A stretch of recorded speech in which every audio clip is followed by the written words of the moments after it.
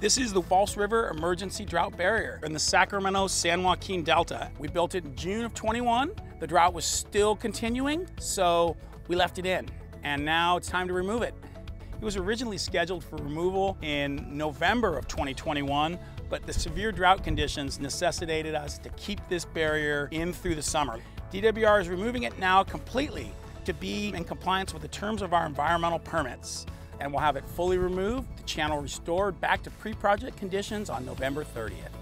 So in normal conditions, the release of fresh water out of our upstream reservoirs like Lake Shasta and Oroville, that keeps all the salty water from the Pacific Ocean from pushing into the interior delta, which enables us to maintain export operations. It also enables all of these farmland that you see here and all this great agricultural production because the water is not too salty. This barrier changes the plumbing, so we're able to keep it fresh with the release of less fresh water.